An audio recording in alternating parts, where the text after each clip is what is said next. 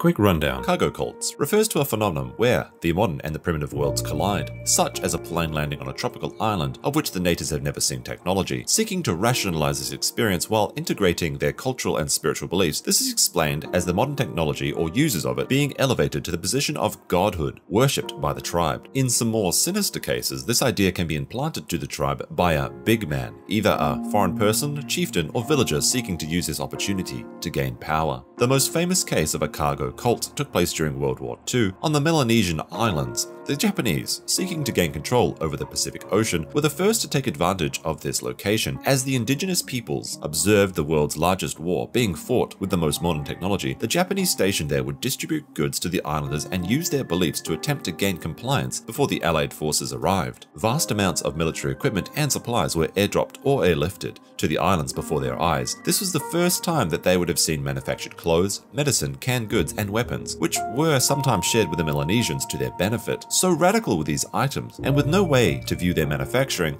many accepted the idea that they were divine, especially considering that everything came from the skies, or from their point of view, the heavens. With the conclusion of the wars, the military abandoned these air bases and stopped dropping cargo over the islands. With some equipment left behind on the islands, cult leaders would spring up and use what remained and gain favor with the tribes, and promise that if certain rituals were performed, that the gods would return. Islanders would then begin to imitate the actions of the now departed military personnel, such as with military march displays as religious dances, imitation airstrips to entice the plane gods to land, and even native air-controlled towers with fake radio equipment. As the years went on, new tribe members who had never witnessed the events of the war would be told stories of these magical creatures that swallowed people and brought prosperity to the lands, with elders passing down the stories having witnessed it themselves. It is interesting to think for ourselves if any of our own legends or religions were started in a similar way. Today, most of the cargo cults have disbanded as the world has developed, giving the isolated nations the opportunity to travel and develop further, but a handful remain, including one that worships the late Prince Philip after his visit to the island many years ago.